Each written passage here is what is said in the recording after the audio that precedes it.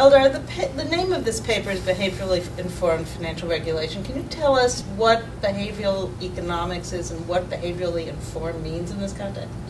Well, you know, we look back at a lot of recent and compelling behavioral research that proposes a slightly different way of thinking about human decision makers.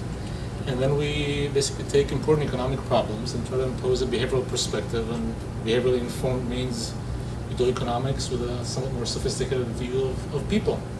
And what are the big learnings about behavior and intention and how people really react?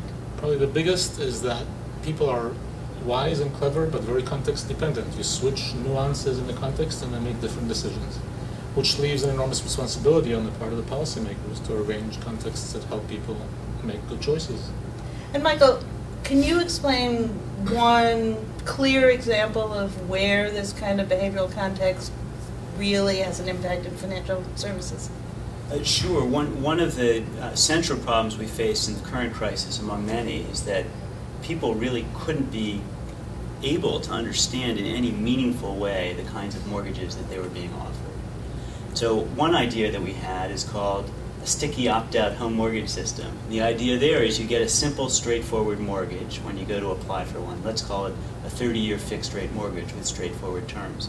And that's the mortgage you'd get unless you needed later to opt out. And why is that different than what we've got now? Well, under the system we operated in for the last dozen years, consumers were faced a bewildering array of options, more options they could possibly understand. And many of the product features were so complicated that the true costs of the loan were deeply hidden to them.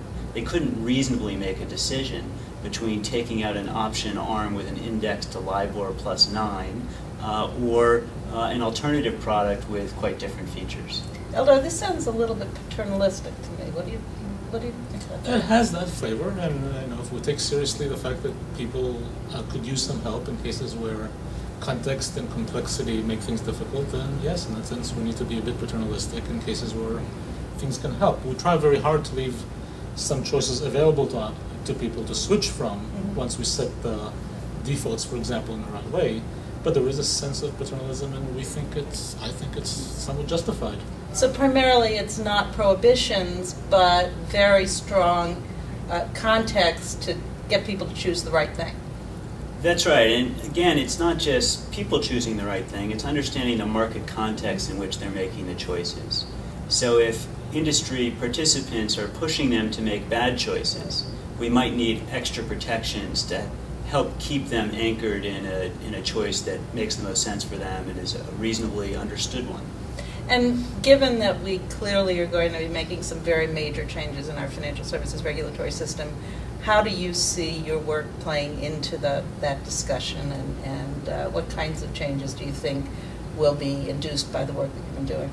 Well, we're quite hopeful that these set of ideas, behaviorally informed financial services regulation, can have wide application in the mortgage system and the credit card system and elsewhere in the financial services system, both at the level of statutory change and regulation. And we're going to be working hard with you over the coming years to try and make that happen.